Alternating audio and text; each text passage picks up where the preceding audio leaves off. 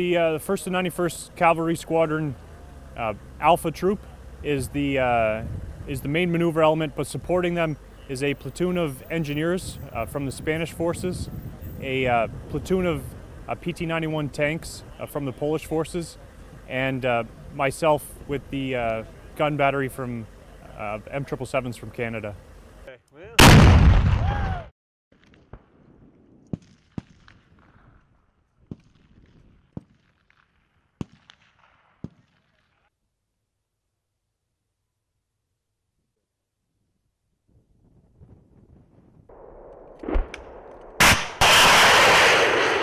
From my personal experience, I've learned something new every single time I've ran support by fire from the lowest soldier level to my position now.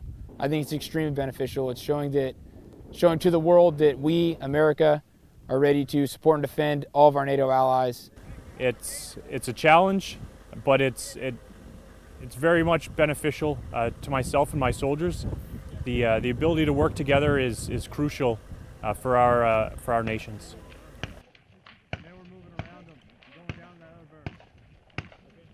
Exercise Bayonet Shield is to confirm 1st and 91st Cavalry Squadron's troops in their execution of their recce tasks.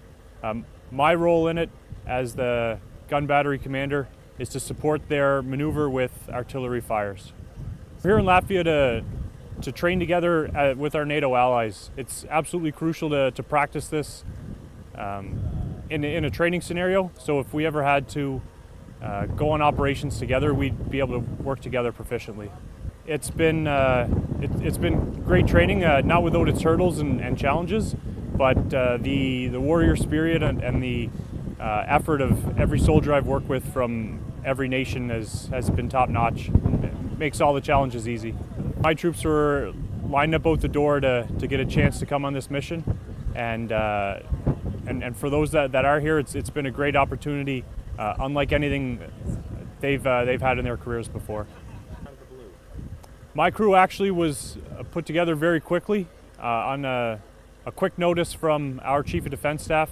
We deployed over here about 6 weeks from start to finish, and we trained up very quickly with 1st and 91st and their Chaos battery to get proficient, and now we're executing live fire training together.